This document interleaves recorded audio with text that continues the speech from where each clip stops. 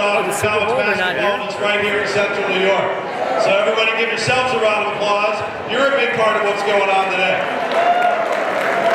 It's a great crowd. It's me and my 600 closest friends. We've got a lot of orange in this room, a lot of excitement. People are so excited about this game and the opportunity for us to beat Duke, and watching so many people come from across the country to be here today is really inspiring. So. This is a wonderful event. It is so nice to reach out to the alumni, the students, and the community. So I'm really excited to make the 5-hour drive to be here today.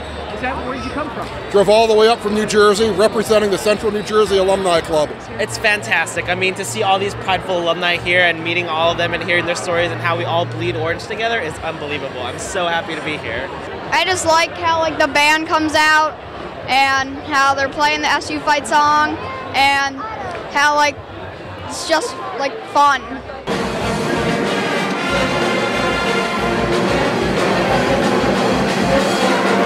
It's really fun, cool, and there's a lot of fun activities.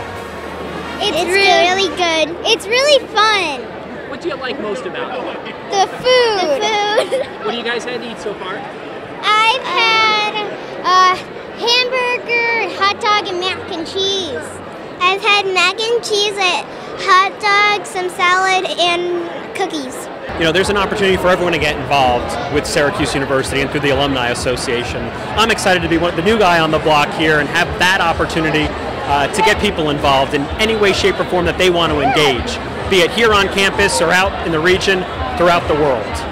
Grew up in upstate New York, did my grad and undergrad at Syracuse. My son was born during the marathon game, and I've got a Syracuse poker table. I bleed orange.